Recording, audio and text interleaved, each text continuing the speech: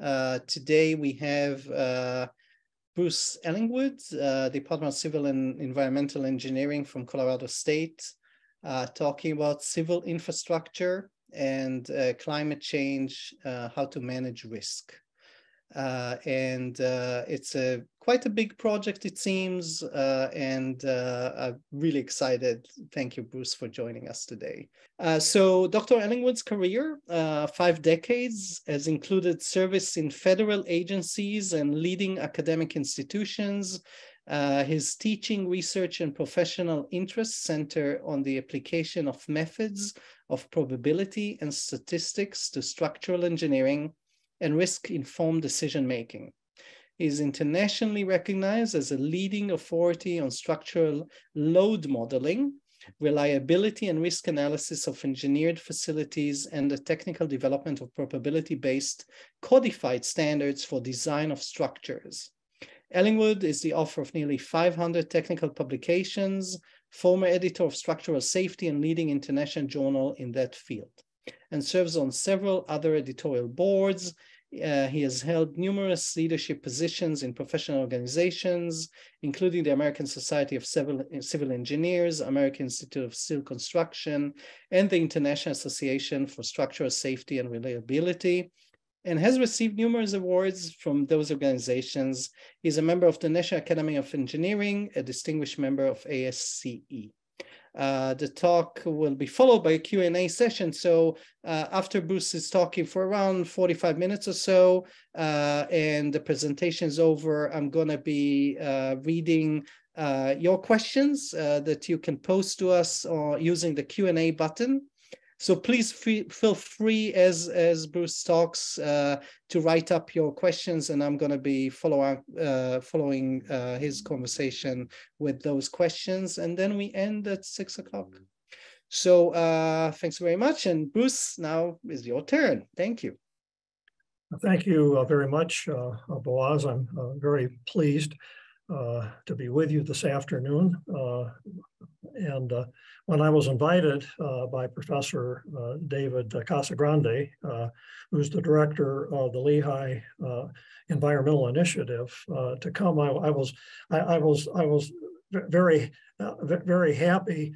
But he said it's a very broad audience. He said this is a general audience, and so I prepared my talk accordingly, and I hope that there's a little something for all of you listeners, both those of you who are in engineering and in particular structural engineering, and those of you who perhaps are in other fields, because of course climate change is something that affects us all, and will continue to affect us all in the foreseeable future. And I've been involved with an activity within the American Society of Civil Engineers, to look at what the impact of climate change might be on civil infrastructure systems.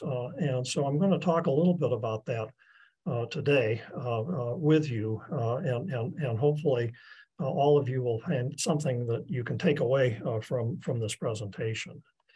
So in the way of background, I'm a structural engineer by training. I'm a probabilistic risk analyst by avocation, and what structural engineers do is they provide our civil infrastructure that's necessary to maintain social welfare and public safety and economic viability of communities, and that includes buildings and transportation systems, telecommunications facilities, power generation, water and wastewater systems, flood protection systems, and all of those systems need to be designed in some way for not only service requirements, but also for natural hazards, including synoptic winds and tropical cyclones, storm surge, coastal flooding, and so forth and so on. Some of these hazards that I have listed here in black are contained in our building codes. Those in blue are problematic from a climate point of view, but they're not typically dealt with in building codes and standards. They're dealt with more in terms of land use requirements and zoning regulations. And everything on the list here that I've indicated, with the exception of earthquakes and tsunamis and tornadoes, and the jury is still out on tornadoes, but I won't talk about those today, is going to be affected by climate change in some way. So the effect of climate change will have a significant impact on the practice of civil and structural engineering. As structural engineers, our design objectives are, first and foremost in our regulatory system are for strength and stability, also serviceability, functionality, durability, economy, and maintainability. These are all things that we are concerned about in various levels, but safety is the most important one, because that's what governs our building codes, and that is where the practice of structural engineering is most likely to meet the climate change issue, at least in the short term. So this is what we deal with now, just to lay a little bit of background to what the problem is. Losses due to hurricanes are increasing. I've just listed a few here. Many of the names will be familiar to you. Certainly Hurricane Sandy hit fairly close to home for all of you. I'd like to point out a couple of things. And first of all is that U.S. economic activity is overwhelmingly concentrated along coastal areas and Great Lakes coasts. And so to the extent that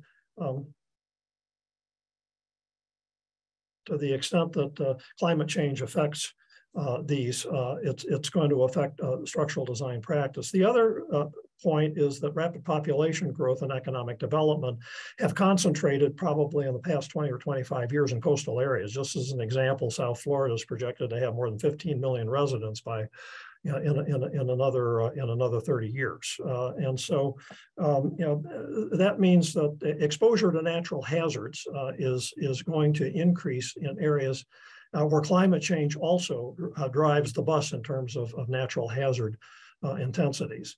Coastal flooding is a serious problem. This was from Hurricane Katrina. Riverine flooding. I hesitate to say that it's a nuisance hazard because it's not, particularly for the people who are involved.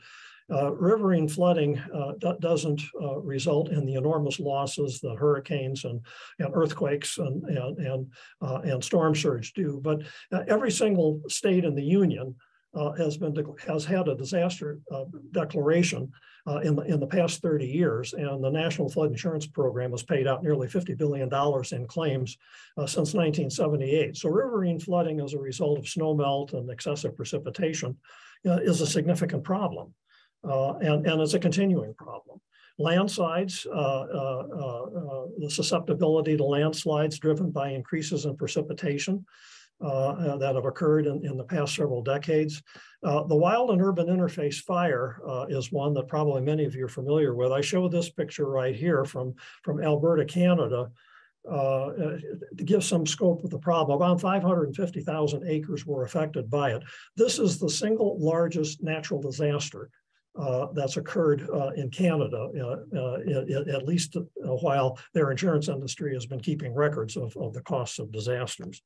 And then, of course, many of you will remember 4 years ago, the Camp Fire in California that basically wiped out the small community of Paradise, along with several other small communities. This was due to an electrical fault, and PG&E declared bankruptcy as a result of the claims that came in from this. And so 85 fatalities, $16.7 billion in damage, and increasing risk due to these types of events, not only due to population growth and economic development, but combined with prolonged drought as well, which has affected the western part of the United States. And so, the losses due to natural hazards are continuing to increase, and over the past 50 years, both insured and uninsured losses. And in an era of climate change, these losses are going to accelerate if we don't do something to address them. by improved civil engineering practices as well as improved planning and design for extremes of natural hazards. And so this is a kind of a background to why this is so important and what we can expect to see happening in the foreseeable future if we don't do something about and address the problem. Climate change is a significant problem. It affects public health. It affects agriculture. It affects agriculture in particularly in low income or poor countries. It impacts the forest, water resources. It has impact on coastal areas and natural land use. And so it's a very broad problem. And it's interesting that Boaz in his introduction mentioned that this was a theme during your presentations this year at the Friends of the Library, because it's a very broad problem, and it's going to take the best efforts of all of us to address it. So I'll use that as an introduction to the special project that I'm involved with that's sponsored by ASC, the American Society of Civil Engineers, and its Structural Engineering Institute. And it's the problem, it's a special project that in broad terms deals with the performance of civil infrastructure in a changing climate. Because the climate change, as we'll see, increases the climatic loads that we designed for. It increases the occurrence of extreme events. It can accelerate the aging and structural deterioration of our infrastructure, and there's a potential for catastrophic impact on structural safety over a facility lifetime, which may be anywhere from 25 to 100 years, depending on the facility. So, there's a clear need for this, and the American Society of Civil Engineers, as a professional organization, is in a unique position to provide the expertise for addressing this particular problem as it applies to civil infrastructure. So there are three working groups in this special project. One is on climate projection models and data, and this is a project that involves primarily climate scientists. There's a project that I'm co-chairing along with Professor Paolo Bacchini at Lehigh University on the impact of climate on infrastructure performance. And then finally, there's a third working group that deals with life cycle risk-based decision-making, and this is also co-chaired by Professor Dan Frangopol, who is a professor at Lehigh University as well. So Lehigh has a big stake in this project that I'm going to talk about. I'm going to focus on working group 2 because that's the one that I'm involved with. But I want you to understand that there's a lot of things going on in the background. So a few observations, just a few takeaways. The global warming due to climate change has accelerated over the past 50 years. Most climate scientists and most engineers believe that it is primarily due to human activity, but the fact is that it's changing. The US average temperature has increased over 1 degree centigrade since 1900. Most of that increase has occurred since about 1970. And the most recent decade was the nation's warmest on record, and by 2100, the year 2100, we can expect to see a further rise of anywhere from 2.5 to 4 degrees centigrade or more in terms of average temperature. The average intensity, frequency, and duration of North Atlantic hurricanes, as well as the frequencies of the strongest hurricanes, have all increased since the early 1980s and are likely to produce higher risks for the U.S. for both the East and the Gulf coasts. Global sea level is projected to rise another 0.4 to 0.9 meters by 2100. And parts of the United States in the Southeast, like southern Florida, are in danger of being inundated as a result of sea level rise. The hot extremes, including heat waves, are becoming more frequent. Cold extremes have become less frequent, and the average precipitation has increased significantly since 1900, and increases in the frequency and the intensity of extreme precipitation events are projected actually for all US regions.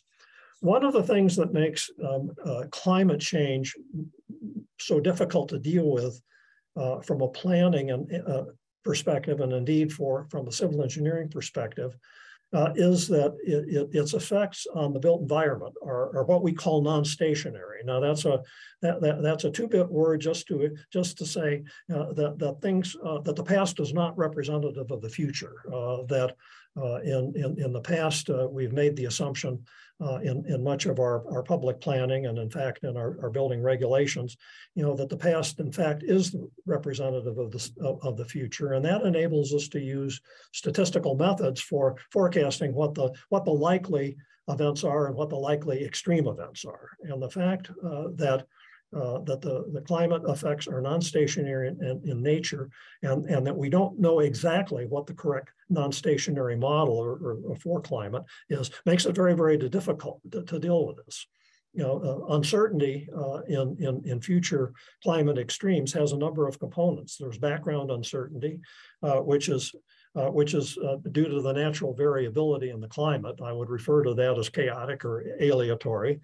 You can see that on the previous slide. That's the dark gray band showing there from 1970 to 2020.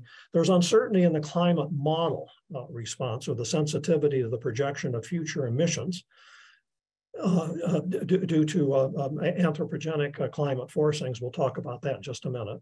And the uncertainty in the probabilities, you can see, increases at the tail. And so if I look back at that, you can see how the uncertainty over time increases as a result of all of these different uncertainties compounded on the top of just the basic fluctuations that one expects to see in climate. This is the starting point, at least in the climate science community, for determining what those effects might look like. They're referred to as representative concentration pathways, and the recent Intergovernmental Panel on Climate Change, which issued its report late last year, introduced something called a shared economic pathway to provide further context for these numbers. And to think of these different representative concentration pathways basically represent our best projections as to what's going to happen under various conditions of social and economic development and political will, over the next 80 years. And they're identified by a number of different numbers arbitrarily, representative concentration pathway 2.6 all the way up to 8.5 for different radiation forcings in terms of watts per square meter of solar energy, as well as emissions in terms of gigatons of carbon dioxide and other greenhouse gases. And so this is not something that we expect engineers to have to work with. This is at the purview of climate scientists, but it's important to realize two things. First of all, that this is the starting point for the analysis that we're going to describe, why it's so important to have climate scientists involved in the process.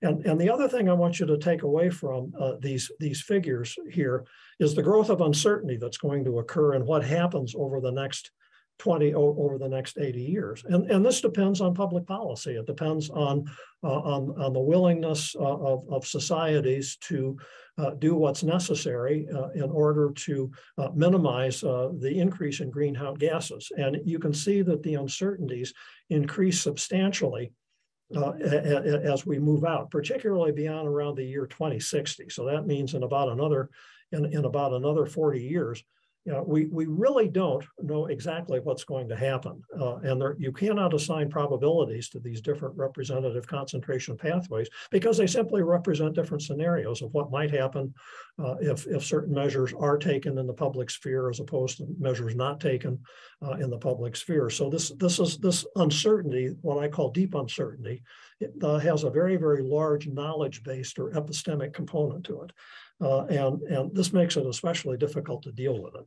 Here is a typical example of what's happening in sea level rise in the North Atlantic. And you can see that, up until the year about 1850 or so, things were relatively constant. Then all of a sudden, things really started to accelerate in the 20th century. And there's a significant growth in the sea level change. This represents our best current projections of sea level rise. And this is based on two studies that have been done by the National Oceanographic and Atmospheric Administration and the U.S. Army Corps of Engineers, which also has responsibility for coastal infrastructure as part of its enabling legislation. And you can see that the projected sea level rise in meters by the year 2100 on an average basis, has a tremendous range. And you can also see that in the latter part of the 21st century, there's going to be a tremendous acceleration in the growth of sea level rise, which I think is one reason why climate scientists are so concerned about us reaching a tipping point, because these things are nonlinear. They increase in a nonlinear fashion as time goes on. This little slide shows the shifts in temperature that result from global warming, the current the older, I would say, the current climate where you've described the climate, the temperature under stationary conditions, the past representative of the future. Is shown in the blue, and you can see what happens in the projected climate. And this is just a sketch. It just shows we're going to get a shift in the mean or the median value. We're going to have less cold. We're going to have much more hot weather, and this is something that needs to be taken into account in developing projections. So the special project objectives of this are to identify and characterize hazards probabilistically that are susceptible to climate effects, to deal with this issue of non-stationarity in some way that makes scientific sense, to identify and assess the impact of changes on climate-related loads, and finally to recommend processes to implement the best climate science in structural engineering without disrupting structural engineering practice. And this is particularly important because we need to build a business case of some kind for taking climate effects into account, or else it's quite likely that the construction industry, which basically amounts to about 20% of our gross domestic product in the United States, is going to be reluctant to adopt some of these measures because they think it's going to increase the cost of building and maintaining the built environment in an area of a significant economic growth and population increase as well. So current structural codes, for those of you who are not structural engineers, focus on life safety. They're prescriptive in nature, which places some natural constraints on what's possible. They've been underpinned by structural reliability theory for about 4 decades. And code development in the United States is evolutionary in nature, and it's relatively stable. The structural engineering community and the building code community is fairly conservative in terms of adopting changes and so forth. Current performance under stationary conditions, now I emphasize, is believed to balance safety and economically appropriately. So that's a significant constraint. If the climate change results in an increase in 50% in the cost of building construction, there's going to be a problem in doing what's necessary. Many of you may not realize that, unlike many countries, the United States has no national building code or no code developing organization. This is characteristic of the U.S. and it has its antecedents in the way that the U.S. Constitution delegates authority to the states versus to the federal government. I won't go into that. But the fact that ASCE is involved with this is because there is no national authority that has responsibility for developing requirements for public safety or for building construction. So ASCE has to do this, and they do it by the most part through the work of professional committees like the one that we're talking about today. So I want to talk a little bit about hydrostatic and hydrodynamic loads, wind pressure, snow loads, ice loads on conductors and towers, roof loads, rain loads on roofs, and temperature effects, because these are the loads that appear in the ASCE standard on structural loading, ASCE 7, that are probably most affected by climate change. And they all have a probabilistic basis. If you go back to the earlier slides and you remember how the uncertainties increased as we moved out into the 21st century. this little slide here shows what we historically have done under stationary conditions, that the past is representative of the future. One can construct a relative frequency of what the annual extreme loads are likely to look like.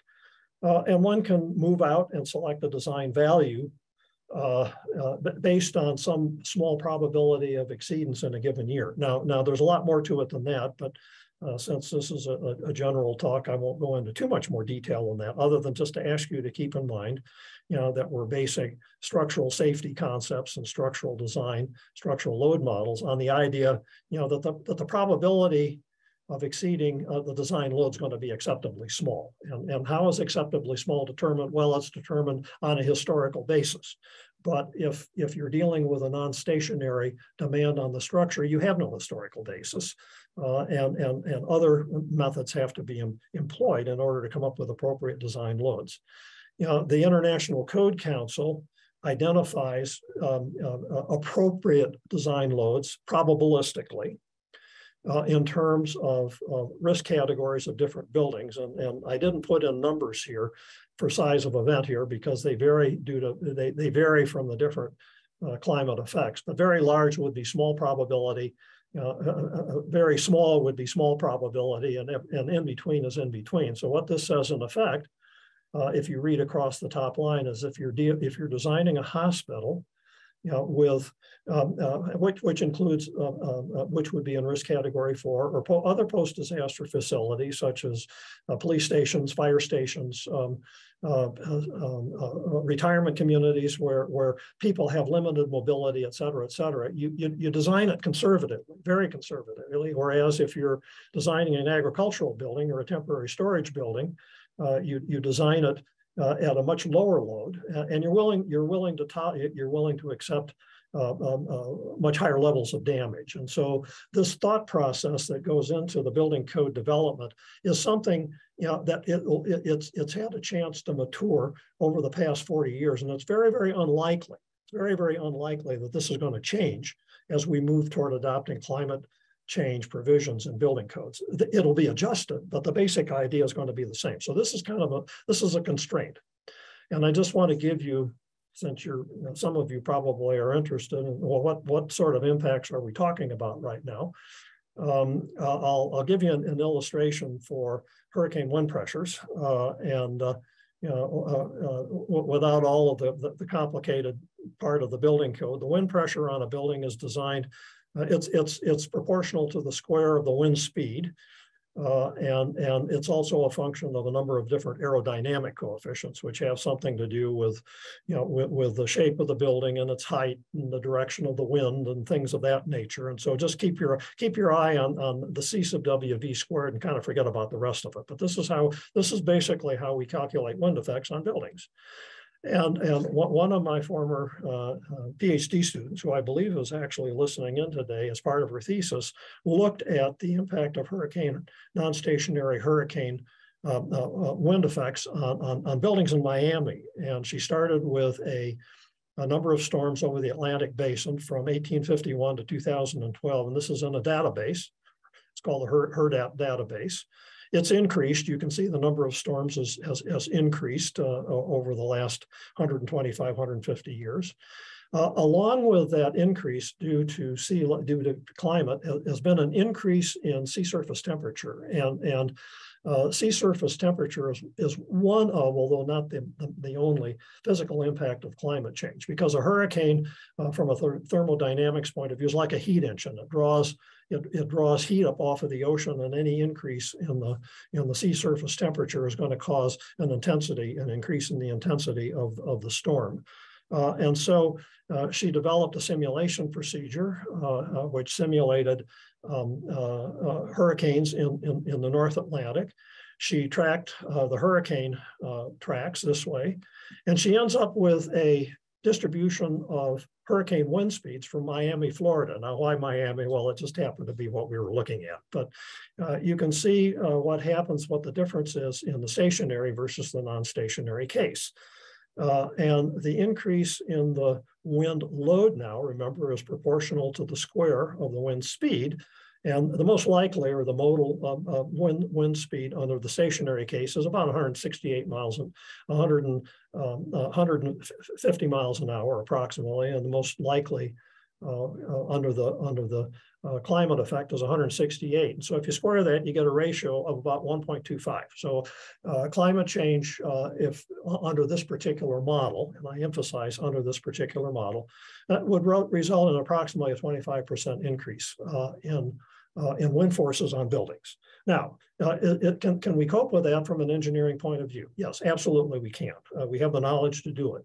Can we cope with it from an economic point of view? Well, that's where the question gets a little bit hazy because 25% increase in wind pressure, is going to have a significant impact on the building construction industry. And so these are the types of things that need to be looked at in terms of impacts of climate on the built environment. We've done similar analyses, of course, for other types of loads as well. And the numbers are typically on that same order, anywhere from 10 to 20% approximately, using current climate projections. And so that gives you some ideas. Incidentally, the cost of a building is not linearly proportional to, it's not one-to-one proportional to the loads, because there are other things that go into the cost of a building other than just simply the magnitude of the load. So, but these types of analyses have to be done in order to build a business case for moving climate effects into the building codes. Now, a critique, because it's important to realize the limitations of the data that we're dealing with. First of all, the climate science data tend to be presented in terms of global averages. These are referred to sometimes as global climate models, or GCMs.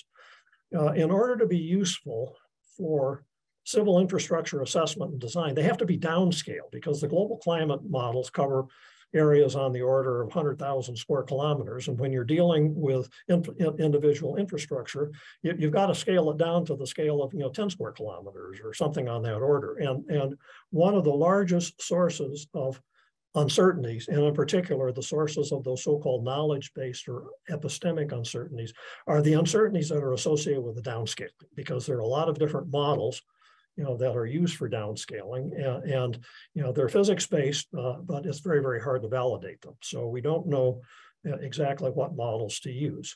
The statistics of the extremes are necessary for structural safety assessment.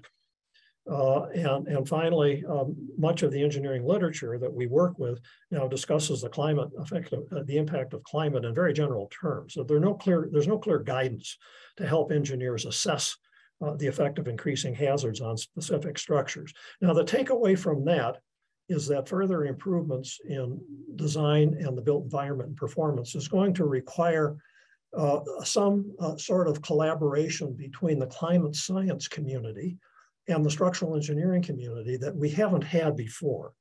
And that sounds like a fairly easy thing to do, but it's really not so easy, because those two professional groups speak an entirely different language.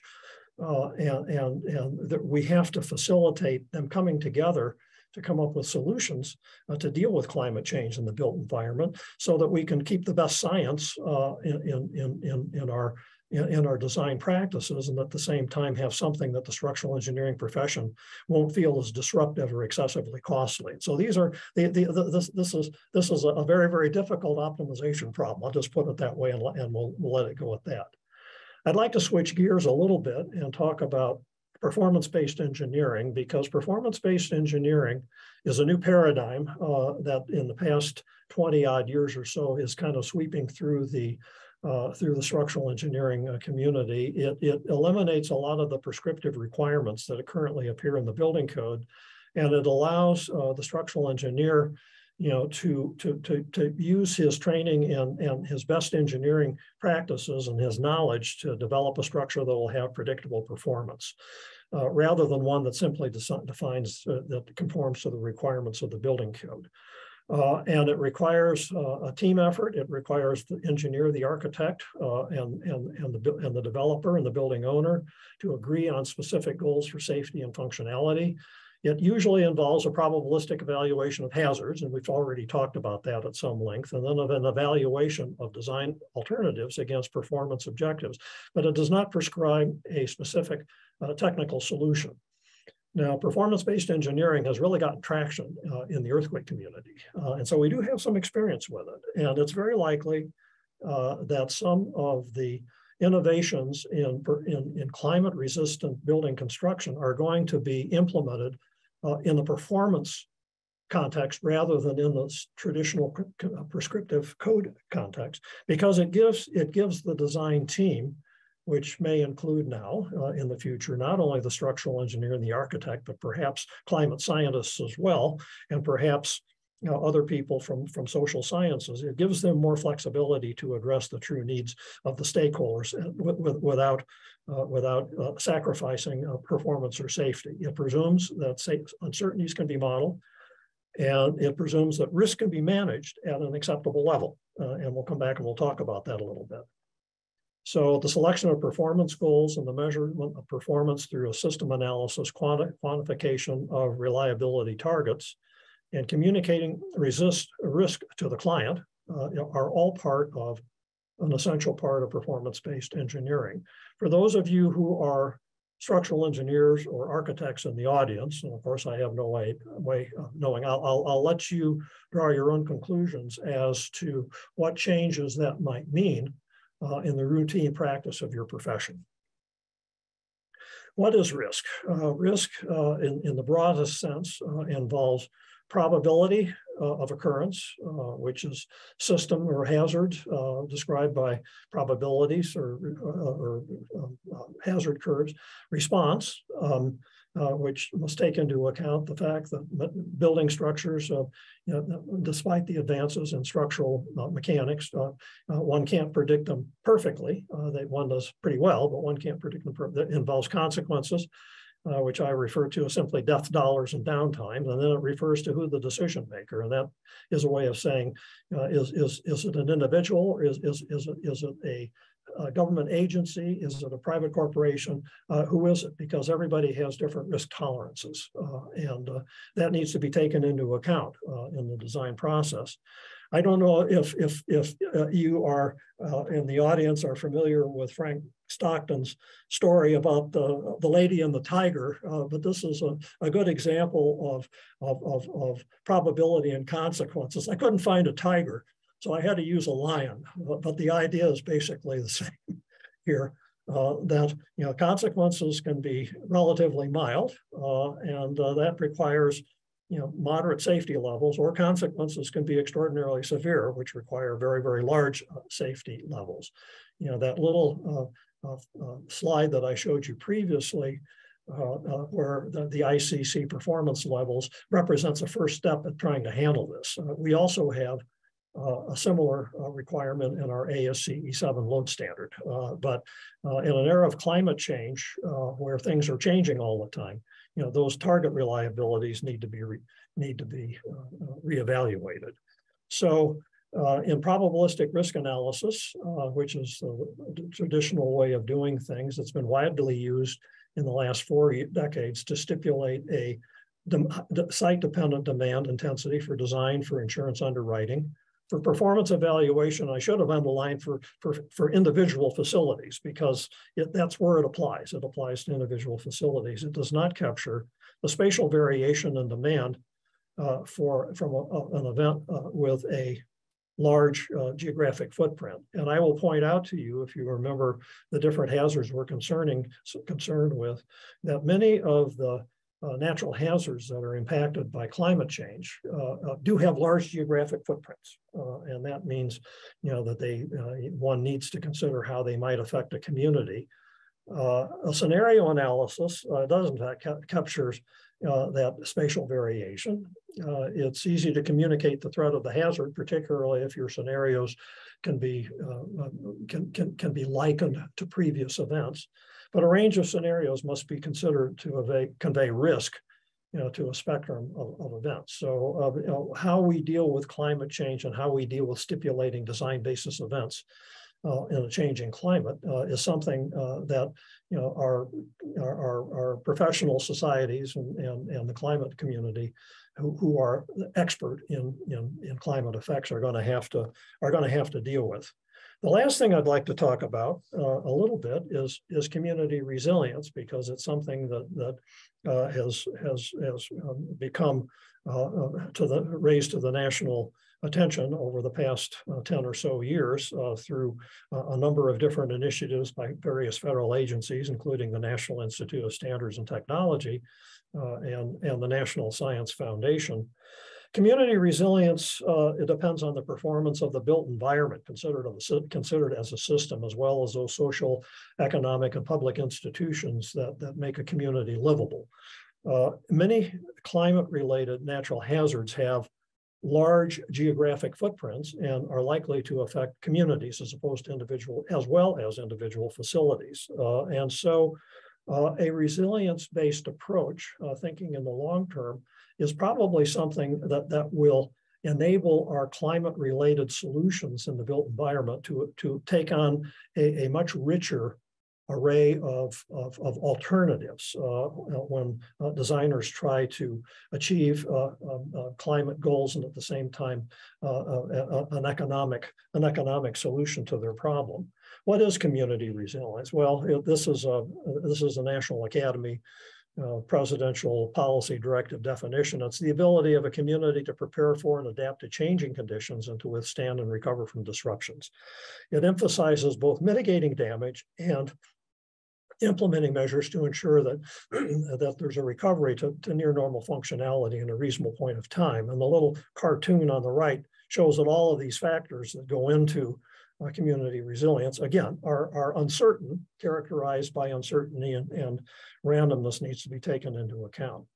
To move forward from our current prescriptive, the status quo involving prescriptive codes and standards, emergency response planning, and reliance on federal disaster recovery. To move forward, we need to have community-based performance goals and a comprehensive performance-based approach for the built environment. And so this is going to require an evolution in architecture and in structural design practice and in urban planning. And it's not going to occur within a 5-year code cycle or even a 10-year code cycle, but it's a statement of aspiration. It's something that we should work toward achieving. Some of those community resilience goals deal with population stability, economic stability, social services stability, physical services, and governance stability. And I've just given some examples there of some of the resilience metrics conforming to those resilience goals that have come out of recent research in the NIST-sponsored Center of Excellence for Community Resilience Planning. So these are the types of things that people are going to have to look at. They're going to have to view these goals and metrics through a social science lens.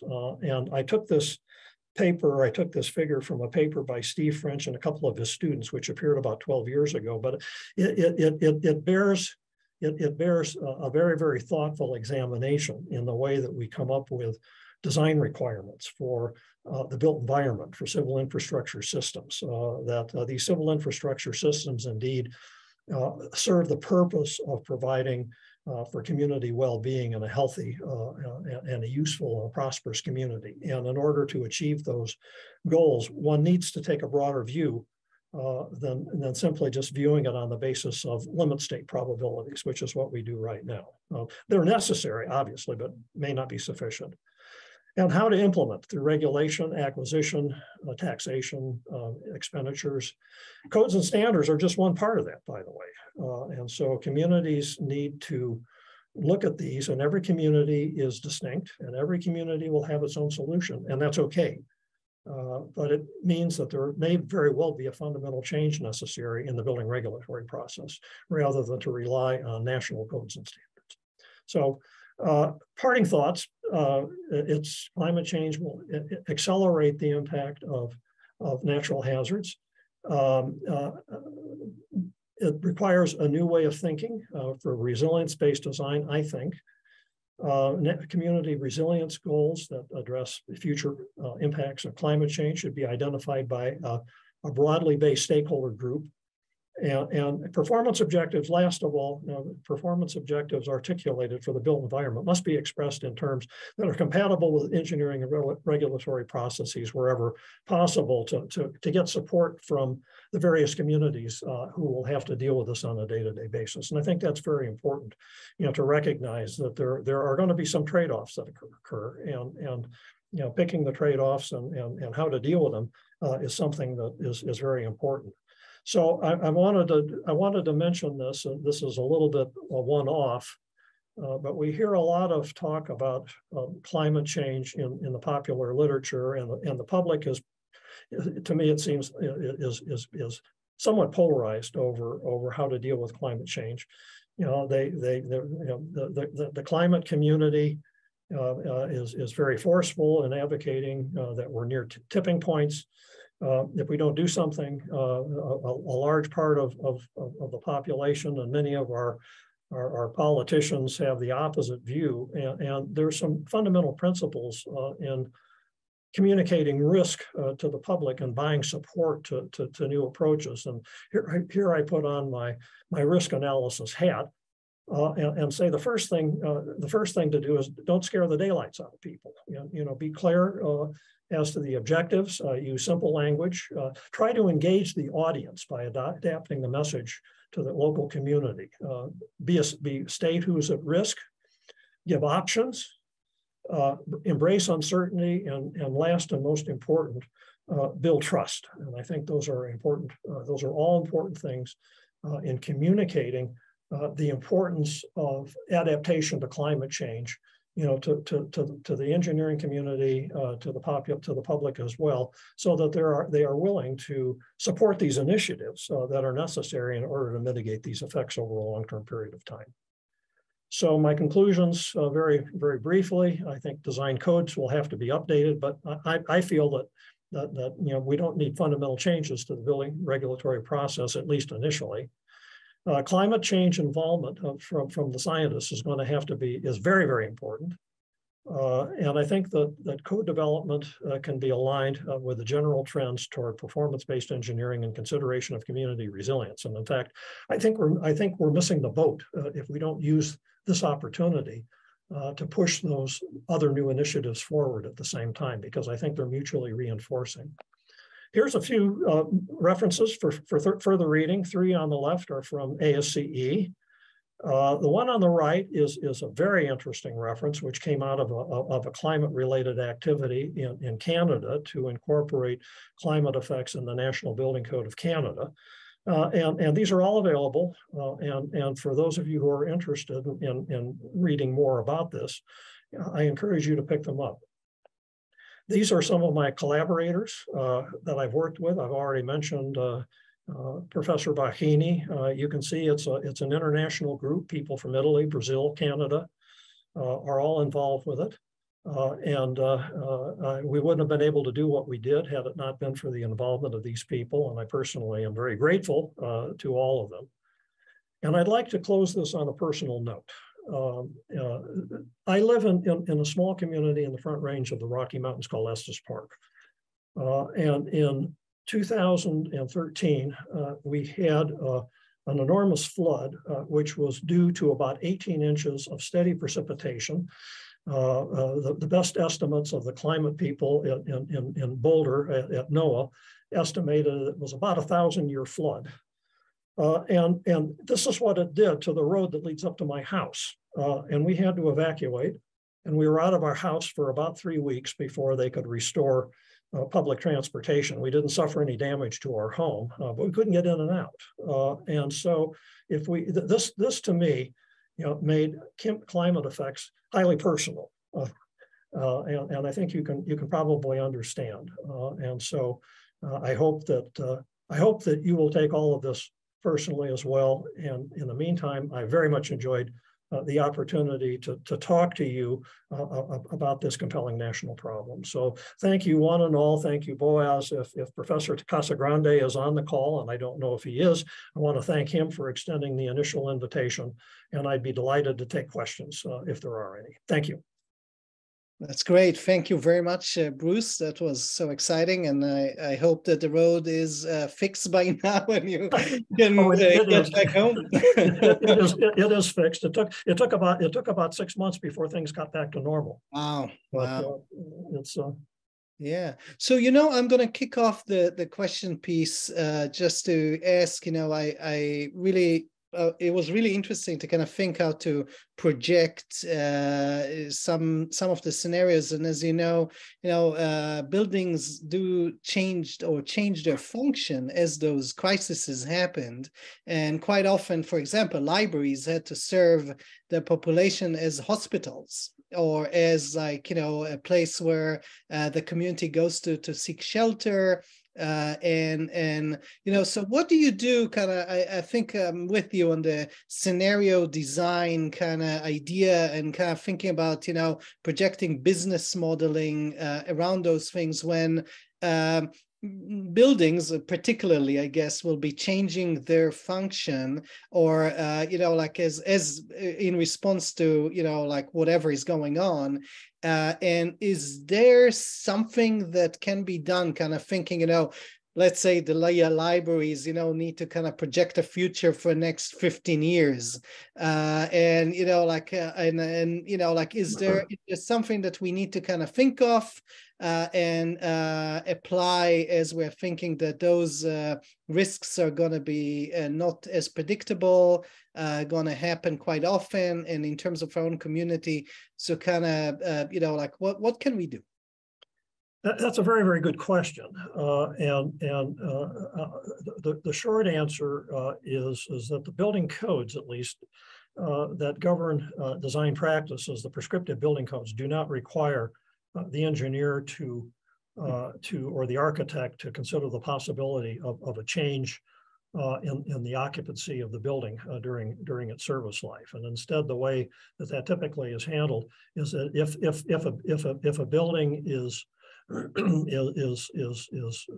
sold and then is going to be used for something else, they have to have a structural engineer come in and they have to evaluate the building and determine whether or not, in fact, it's safe for its proposed occupancy before it's granted an occupancy permit.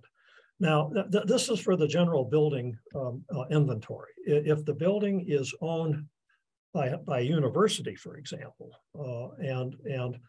this is one of the advantages, actually, of the performance-based approach, because if the university architect is given the task by the Board of Trustees to design a new library or a new gymnasium or something like that, and if he says at the time, well, we have a capital campaign running and we don't know what we're going to get, but maybe in 10 years, if it's successful, we might want to do something else with it, then that can be taken into account in the design of the building. It's more difficult to do that when you're designing a building for the commercial market, because the developer typically doesn't have any idea what the building's going to be used for 50 years from now or even 30 years from now. And many commercial buildings change hands about every 5 to 10 years in the marketplace. And so it's very, very difficult to plan on that. It's an interesting question, Boaz, because it points out one of the advantages of a performance-based approach over a prescriptive approach. I'm aware of the fact that during COVID, and this is related. You'll see where I'm going with this. There were some, there were places where COVID hit particularly hard. And they didn't have room for all of the sick people in the hospitals, and so they had to convert other facilities into temporary healthcare facilities. That's a question that's related to the one that you asked. What do you do if you have to convert a facility to something else? It may not mean necessarily that you have to change the building structure, but you probably are going to have to change all of its utilities. It's heating, it's ventilating, its water supply, gas supply, whatever is used to heat and cool the building. You're going to have to recognize that those requirements for the HVAC system are going to be completely dependent upon the occupancy. And if you change the projected use of the building, all of that's going to have to change. So it's a very difficult question to deal with. Thank you, Bruce. So I'm going to start reading the questions as they came in. William Black is asking, could you comment on the recent structural failures due to Ian and Nicole on Florida's coast and the potential for more large structure failures due to shoreline erosion events? If you're referring to the Surfside condo collapse, the investigation of that is still underway. I'm not involved with it, and I think it would be premature for me to comment on what might have happened there, because actually NIST is managing that investigation, and is to the best of my knowledge, it's still underway. I think that as far as coastal construction in general, if I can generalize the response to the question, I think that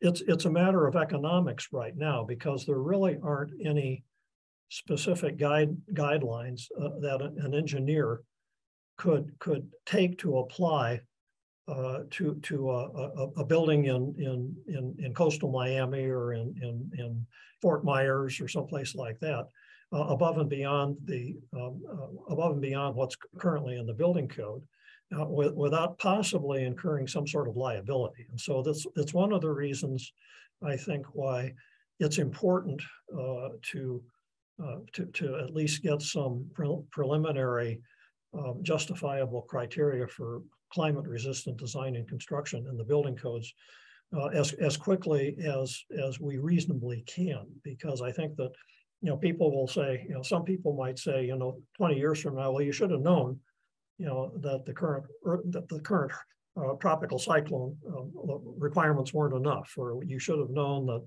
that the sea level rise was going to be higher than we thought it was going to be, and so we need to. We need to do something fairly quickly. ASCE has an initiative underway, to try to incorporate some climate effects in the 28th edition of the standard, ASCE 7 standard. And ASCE has recently embarked on a collaborative program with the National Oceanographic and Atmospheric Administration to come up with the necessary science and the data necessary to at least start introducing climate-resistant construction into our building codes. But that's going to take a while to do that. Our building process has to go through a consensus process in order to get put in the code. And in the meantime, the engineer is kind of up to his own resources in order to do that. Yeah, I don't know if that answered the question or not, but I think so. You mentioned COVID and its impact, and on libraries and kind of the data systems we're using. There was a lot of sharing that happened, quickly, because the whole, humanity needed to know as soon as possible what's going on, and libraries definitely were partaking in making those things happen as soon as we could. As well as collaboration with our providers and our infrastructure folks, kind of trying to expedite as much information as possible across different domains. And related to kind of something like that, Paolo Boccini is asking, as this project approaches its completion, could we imagine of using it as a template for other fields beyond structural engineering? For example, how to reimagine zoning processes, how to plan large infrastructure systems. Would it make sense to study the main successes biggest challenges arisen, and lessons learned to share them with other professional communities? Yes, the short answer. I think one of the things that we should do, or we should consider doing, is a lot of my focus in my presentation here today focused on individual facilities, and that's why I talked about wind pressures on buildings and things of that nature. But it's also why I introduced the idea of performance-based engineering, and why I introduced the idea of community resilience. Because to do the types of projects that Professor Bahini is suggesting requires, I think, something akin to the approach that we currently take for resilience or resilience-based design and construction. And so if you remember that last slide that one of the last slides I presented, where you treat the community as a system, and you try to design things so that everything works together.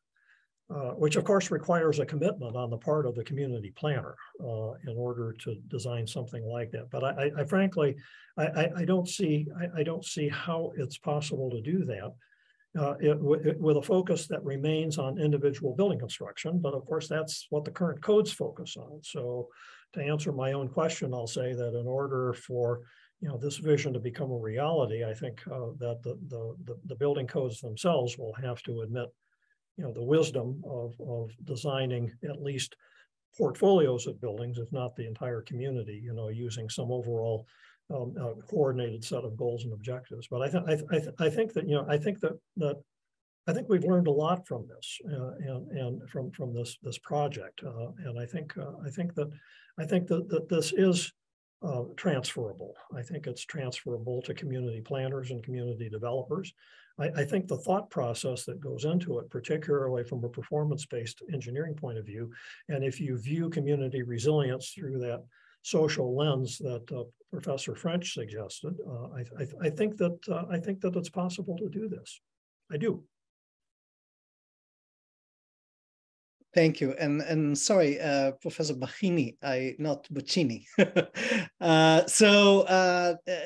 Going to in uncertainties in general, Aditya Sharma is asking, how will we deal with those uncertainties, and are there models that can take them into account, and how will these uncertainties propagated to risk resilience parameters?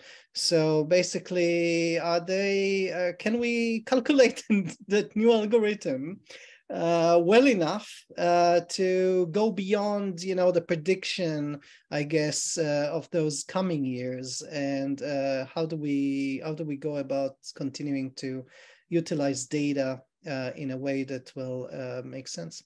Okay, I think that's a great question, and I think that in the short term, I think that the uncertainties are somewhat manageable. I mean, we have a task within the special project to look at how to model these uncertainties. What happens, or what will happen, I think, is that as we project these trends out further and further, I think that the uncertainties get very, very large, and particularly the contribution of the knowledge-based, or what we call the epistemic uncertainty, sort of overshadows the local fluctuations, which are normally due to the normal weather fluctuations you have from year to year. So if you look at those uncertainties, they become very, very, very, very, very, very, very large. The problem isn't so much in calculating the risk associated with them. The problem is associated with interpreting, the risks that are calculated. I mean, if your uncertainty, if your probabilities, or if your uncertainties cause your estimated risk or your expected life cycle cost, to to vary over 2 or 3 orders of magnitude, it's not particularly useful for engineering decision making purposes. In the nuclear industry, where I do some consulting work, years and years ago, they used to propagate the epistemic uncertainties in the risk, and they found out that the probability of a core damage event, was spanned around 3 orders of magnitude. Well, from a regulatory point of view, that's essentially a useless number, because there's no way of using classical statistical tools to determine whether or not you're within or without the confidence interval. So they changed their way of doing that. Now they calculate a maximum a probable event by combining all uncertainties together and getting a point estimate, rather than trying to deal with the epistemic uncertainties explicitly. So I think that the tools are there for dealing with those uncertainties, provided that the scenarios are analyzed carefully. And that's one of the things that I worry about a little bit, as to whether or not these scenarios are really sufficient for engineering decision-making purposes or not. It's all we have to work with. But I know that from other quarters, I know that if the scenario assessment, or if the scenario identification is not complete, the risk estimate may not be worth very much for decision-making purposes. Now, on the other side, I think that we have very, very good people working on this, and I think that in the next 5 or 10 years, I think there's very likely to be a great increase in knowledge as to how to deal with them. But right now, it's one of the things that I think is a barrier for implementing this into building codes. Thank you. There is a question about new structures. What you're describing seems to work well for a new initiative, new structure, kind of assessing risk and investment. And then what is it that we can do, if anything, about the old structures that are already there? And the person is asking, says, I don't think that replacing them is the solution. So my friend Dan Frangopol, colleague and friend Dan Frangopol, actually he's co-chairing an activity within the special project that deals with those types of problems. So I'll give you my personal opinion, with the caveat that he might say something different if given the opportunity. But I think that one of the problems, I first of all, I agree with the sentiment that you can't just go replacing new structures or old structures. It would be impossible from a public or private investment point of view.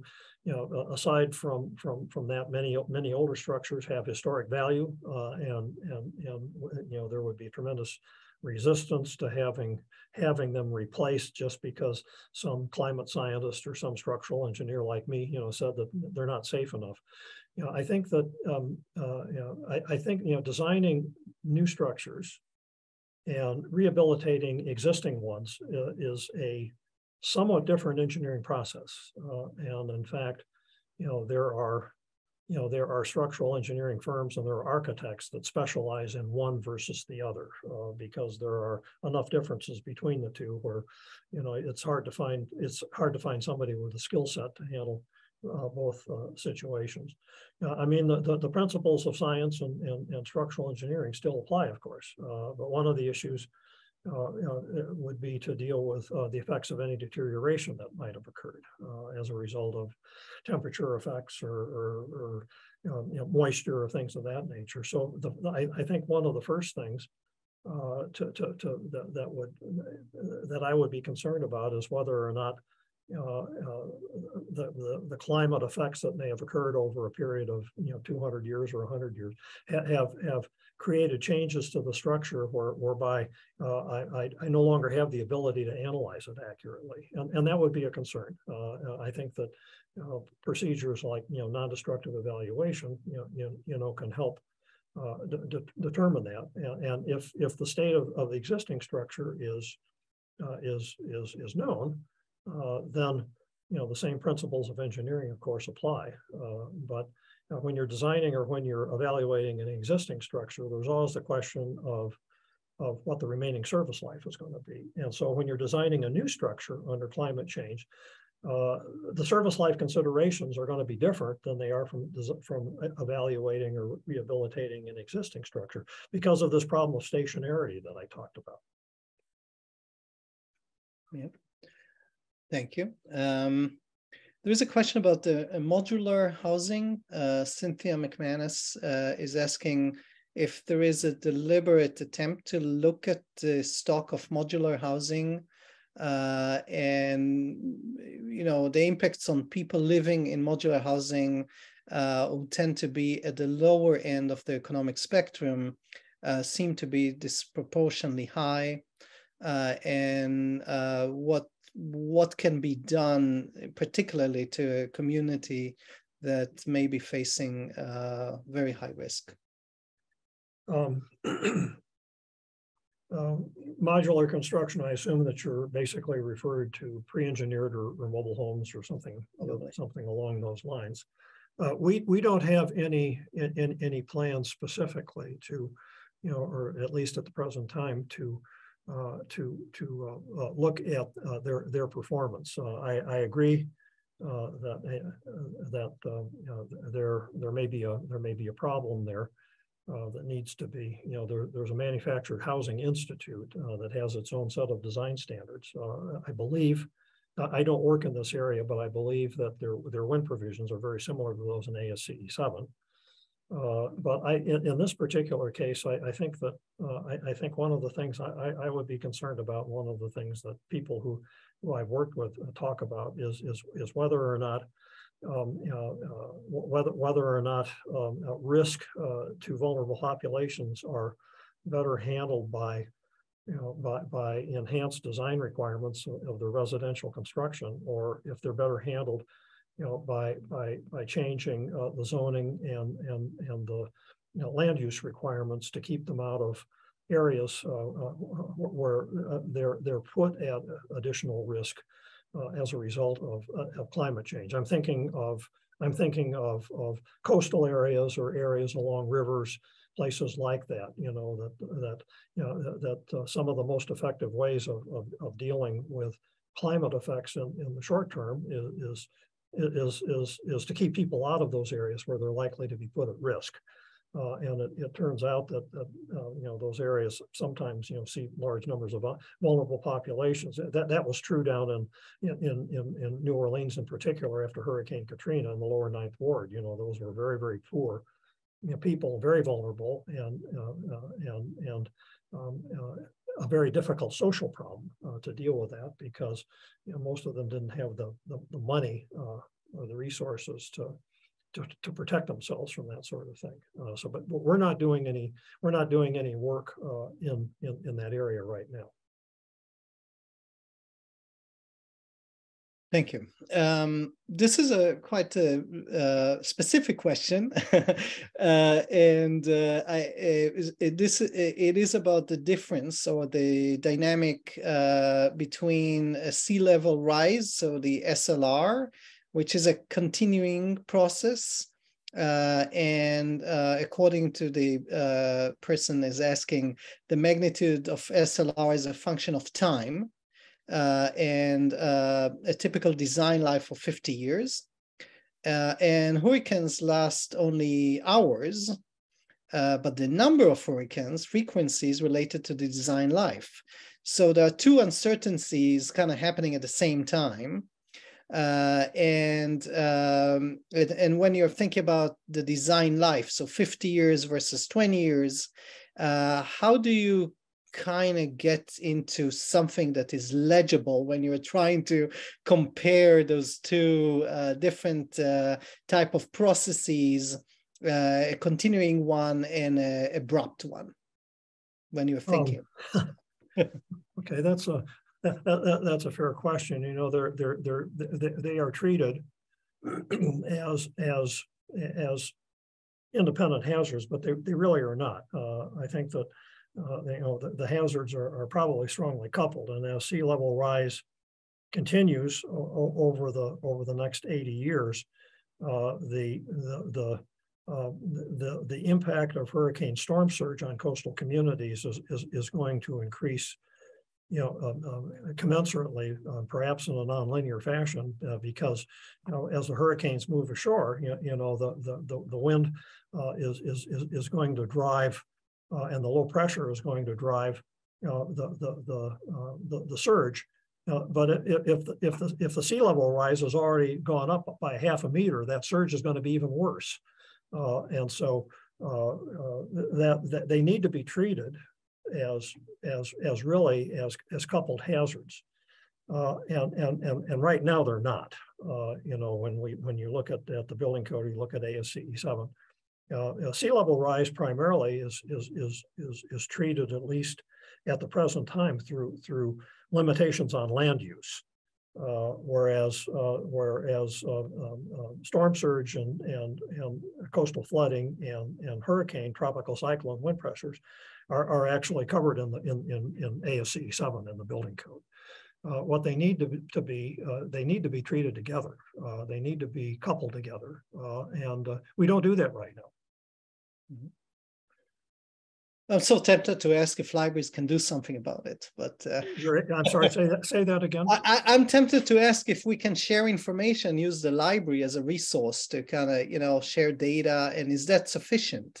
Because quite often, like the data need the storyteller need to speak in terms that the other audience understands, and that's always a question. And the previous series we had was about disinformation, misinformation, and trying to kind of situate the problems we have culturally, and say like something about using the libraries as a resource, the data, the collections that we're providing as a resource. But obviously that's not enough. You need the experts to tell the story and kind of speak in a manner that you're doing today.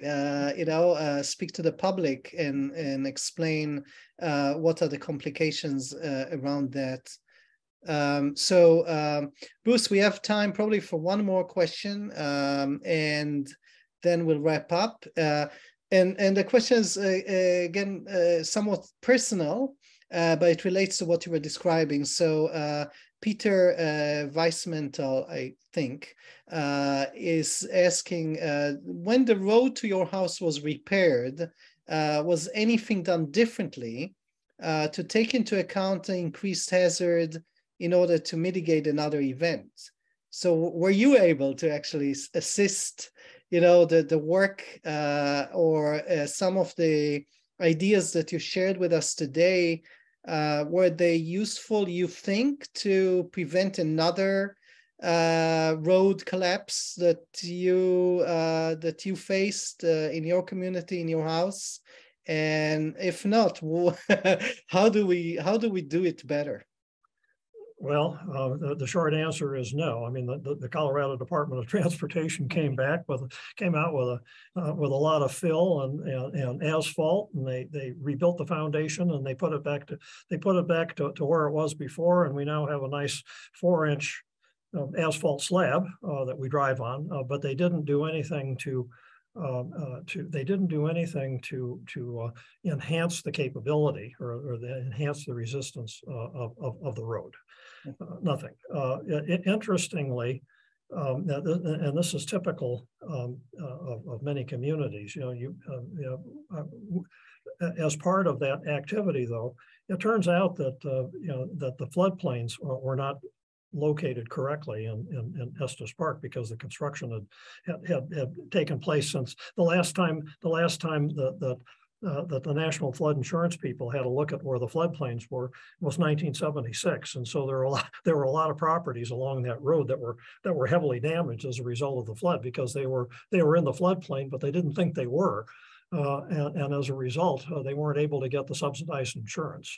But one of our problems, I think, is keeping up with the latest in terms of hazard threats. And I don't think, in some cases, we don't do a very good job of that. But no, to answer your question, they just they didn't build back better. They just built it back.